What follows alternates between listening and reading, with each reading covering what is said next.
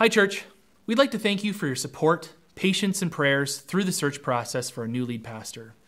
If you weren't at church on Sunday to hear our announcement, we're very pleased to announce that the board will bring a motion to the membership at a members' meeting on Monday, January 23rd, for Jeremy Light to be our new lead pastor. We'd like to take you through the process we've been through and how we landed on this decision. This search was built on the previous committee's work. Our first step was to engage a group to pray for the process. We are so thankful for their commitment to praying as we worked and trusted our loving God to bring wisdom and clarity as we moved along. We began in September by reviewing the job description. The previous job description was built on an extensive review of our church. We didn't see a need to rewrite entirely, rather to put a greater emphasis on pastoral shepherding and collaborative leadership. Both our congregation and staff need shepherding, and the biblical emphasis on shepherding is great. Once we finalized the job description, we posted the position. Our distribution included 24 platforms, including seminaries, Bible schools, and recruitment organizations. Our church is well known, so word spread through the church and denomination networks.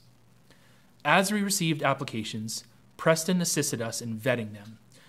Preston's years of experience leading a church and staff allowed us to set our expectations of the process. In November, we gathered a group of church members and board members to form a subcommittee. Melissa DeBoer, Mark Shipton, Dave Acree, Melissa Gartley, Linda Stromsmo, Grant Walker, and myself. This group afforded us representation from a wider demographic and a depth of HR and local church experience. The group went through the vetted list and finalized a short list. We then went through a two-step interview process. The first interviews were to see if the applicants would fit the culture of our church. Questions were geared to hear their understanding of our church doctrine, culture, and style of leadership. After this process, we began an extensive conversation with references. We went beyond the listed names and contacted past and current co-workers, past and current supervisors, and congregants the applicant had led. The second set of questions dug much deeper. This interview was intended to see if the applicant could do the job itself. These questions focused on the role, the responsibilities, and the expectations for a lead pastor at eFree Lethbridge. After those steps, it was abundantly clear to us that we had a candidate who possessed the qualities and character that we were looking for, and the committee and board were unanimous in their selection of Jeremy Light. We are excited to recommend him to the congregation. Jeremy isn't new to this church, but this role will be new and different for him. We were deeply impressed and encouraged by his heart for our community and his hopes for our church. We'd like for you to get to know Jeremy and his vision for our church a little more. Hi, I'm Jeremy. I'm Christine. Feels like lots of you know us pretty well already, but the reality is that many of you just know me from my public ministry, which is a reflection of who I am, but not all of who I am. And I don't think many of you know Christine very well at all. So I hope this video and the Q&A sessions that come up in the next week will help you to get to know us more fully. So we thought we would just take this opportunity to give you a quick sketch of our biography and then share a couple of things about us that we think you may not know already. So I grew up in Saskatchewan, in southern Saskatchewan, around the Regina and Moose Jaw area, mostly in small towns, except I went to high school in Regina at Campbell Collegiate. I grew up in the Exclusive Brethren Assembly, a group of people who really relied on and valued Scripture, and so I have that as part of my heritage. I don't have a clear recollection of exactly when I prayed to receive Jesus. I would say my spiritual formation is more of a journey than a point in time. However, I do have kind of a fuzzy memory of kneeling in some red shag carpet in Regina Beach in our home when I was about 4 years old to pray to receive Jesus as my Savior. After high school, I went to Briarcrest Bible College, where I got my BA in Business Administration, emphasizing accounting. And then I worked at SABC for a year, worked at Picture Butte Evangelical Free Church, now called Cornerstone, as a youth pastor there for about 2 years, and ended up at the E-Free Church of Lethbridge as a youth pastor in the high school ministry. And I grew up in Calgary. I have one sibling that I grew up in, and I received Jesus as my Savior at a young age, and I do have a recollection of it. When I was young, actually, so younger than grade 2, I remember my mom would take my brother and I to Mass. I've always believed in Jesus. I've always believed in God and had faith, and I think that's carried through in my life. Through different seasons. But I remember going to a birthday party, and the mom of my friend always was a walking evangelist. She would always have tracts in her purse. So we'd go to the bank with her, and she would give a tract to the bank teller. And at this birthday party, I remember we just finished a game, and Janet came in to the living room and said, if anybody wants to meet Jesus, you just come into the kitchen now and sit around the table. And I did. And so I went into the kitchen, and she had little cartoon tracts around the table, and she showed us Jesus. She shared Jesus with us, and I remember that moment as being the moment I accepted Jesus as my Savior. Growing up, I tried going in and out of youth group. I tried church. I just had a really hard journey with church and building relationship there. After high school, I attended Thetis Island Bible College, Cape Henry Torchbearers Bible College, for 2 years, and then found myself in Lethbridge, attending the University of Lethbridge. Which is where we met. And I always thought we met at Southern Alberta Bible Camp while we were counseling there. But we didn't. We met at a college and career event at somebody's house. I remember the first time Christine told the story of how we met, and I was so confused until all of a sudden it dawned on me, and I had the realization, you were that person? That was you? Which is ironic. Yeah. Then you chose me. Yeah, so that's right. Yeah.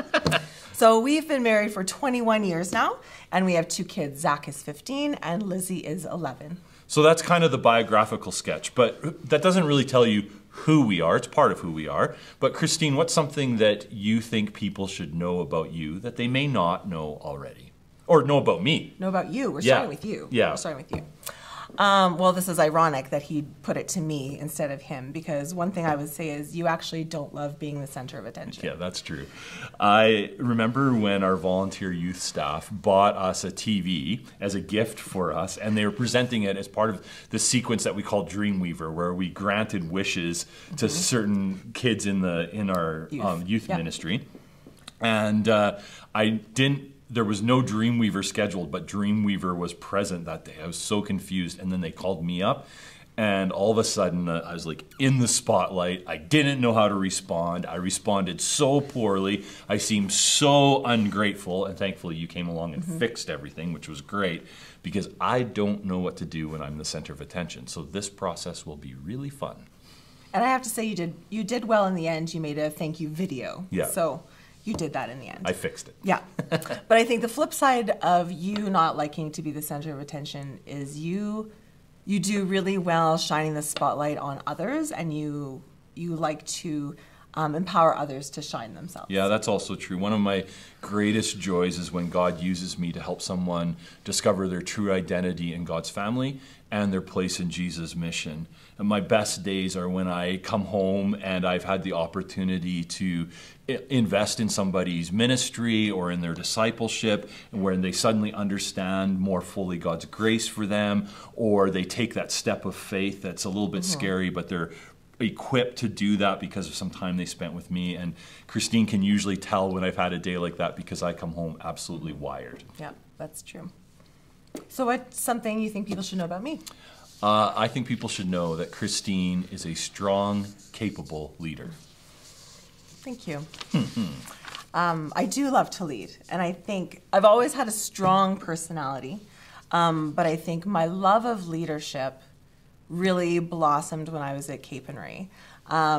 Growing up, I said a little bit earlier, I had a hard time engaging in church, and I think I'm an introvert with extroverted qualities and abilities, and so when I was attending youth growing up and trying to attend church, I just had such a hard time connecting with people and fitting in and being comfortable being myself. And when I was at Capenry, it was a really incredible opportunity for me to own my faith and claim my faith as an adult.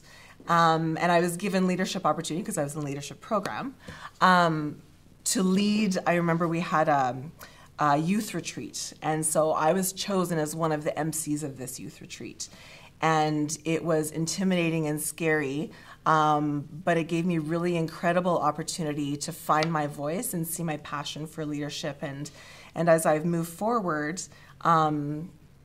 through church, through career, I believe that every person has a voice and a purpose that is unique to them.